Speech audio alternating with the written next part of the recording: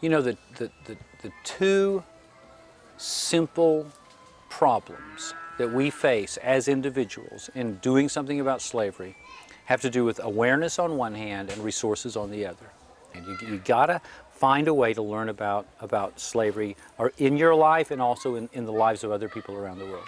That could be reading books, watching films, sharing with other people, whatever it takes to find out what you need to know to find your place in that movement, that global movement of all those people who've decided it's time to bring it to an end.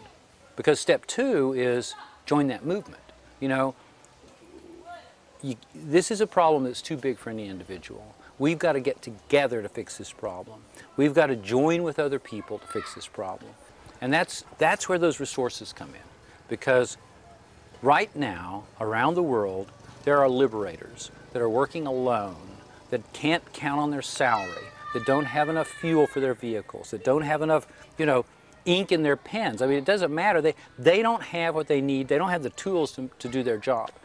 And if we had the resources, we could clone those liberators. We could say, okay, everywhere there's somebody getting people out of slavery today, next year there's going to be 3 people or 5 people. We're going to make sure that those people have apprentices and people to help them out and they have the tools to do their jobs.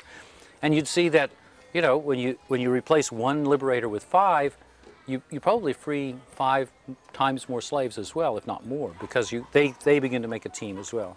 So you learn, you join, and then you act and you help bring those resources to bear on the problem.